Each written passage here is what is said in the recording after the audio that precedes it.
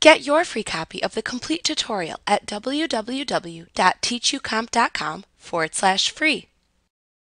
The Color Replacement tool replaces an original color in an image with the selected foreground color.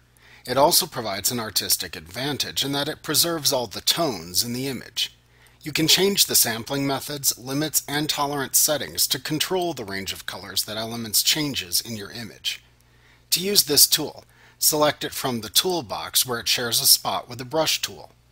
Select the Color Replacement tool button within the tool options bar if needed. You can also set the size and tolerance for the brush using the settings that appear in the tool options bar. The tolerance setting is used to set how similar the pixels you select should be to the other colors in the image. A lower percentage changes colors very similar to the ones you select, and a higher percentage changes a broader range of colors. Select a blending mode to use from the color drop-down.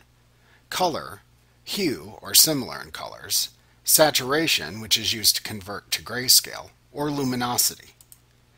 Set the limits to either discontiguous, which will replace the sampled color wherever it appears under the pointer, or contiguous, which replaces colors that are adjacent to the color under the pointer.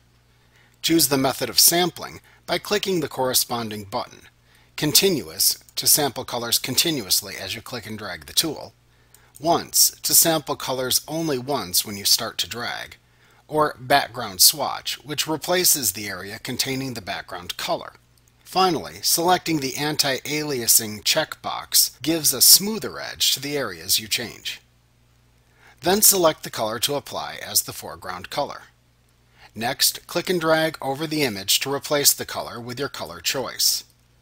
You can zoom in and out for more precision when replacing color if desired.